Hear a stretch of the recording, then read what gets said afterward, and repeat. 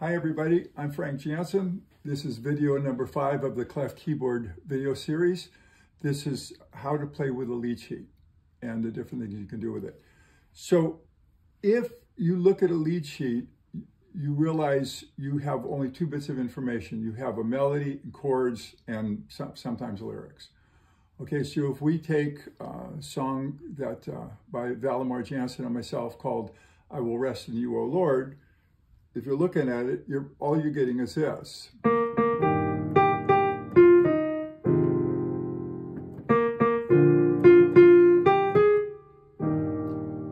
Okay, so where does all this other stuff come in?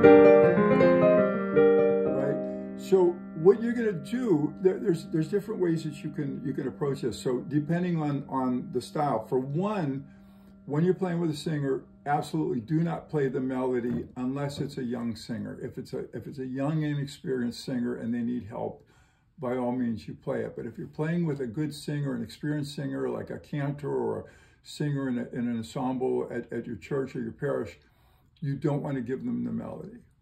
Okay? So what are we going to do this? Well, if you don't have a bass player, you're going to have to set up a rhythm or a feel for it, right? So it might be,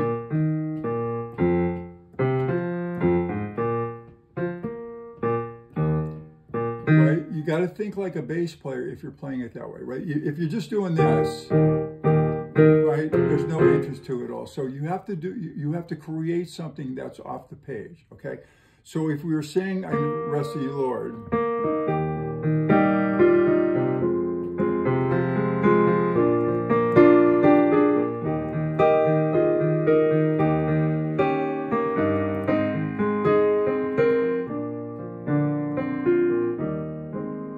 okay, so what's all this other stuff that I'm doing, right?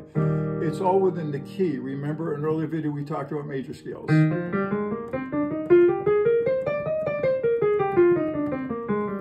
So each major scale, as a review, it has the 1 is a major chord, 2 is a minor chord, 3 is a minor chord, 4 is major, 5 is major, 6 is minor, 7 is diminished, and then we're back to the 1 chord again.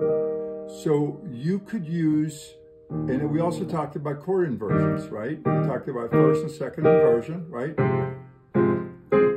So say, I think I did a fill like this, like, well, all I did was just to take an F minor and just do the inversion. Okay? So what you're doing is you're filling in on the spots that either the vocalist holds or there's a rest, right? So if it's, I will rest in you, oh Lord. Well, you got all this time here, right? Right? I will rest in you, oh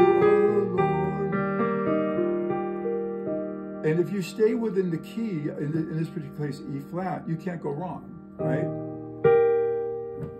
Part of the other decision to make is what style do you want this, right? You could play this even like a,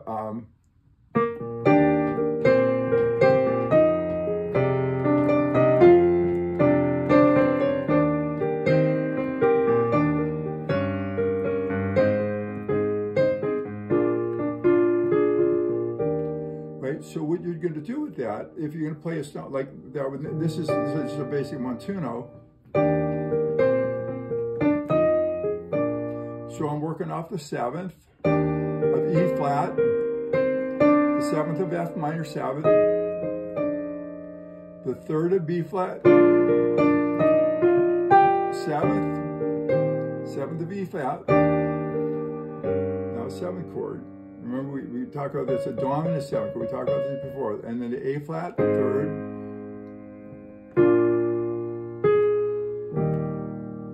so that's one way you can do it. You could do,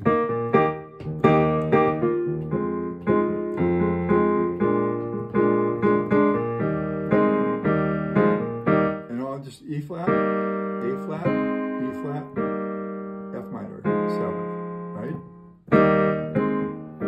And those are just little turnarounds, just little things, interesting things to get you from one chord to another, okay? So when just to review this, so when we're dealing with a lead sheet, it's up to you, the pianist, to create it, okay? Now, if you're dealing with a band, that's going to be a further video down the line. But if you're playing with a singer, again, you don't want to play the melody,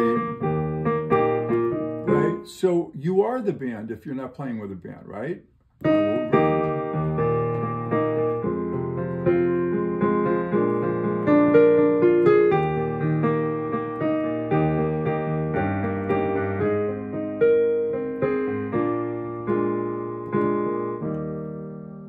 Okay, so practice that, work on different chord movements, right? Different chord voicings.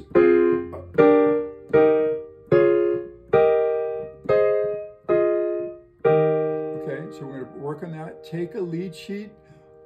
We're going to do Rain Down for the, Jaime Cortez's Rain Down for the next one. Take a lead sheet, start experimenting with it. Try some things out. See if, like, you can't go wrong if you stay within the major scale of the key you're in.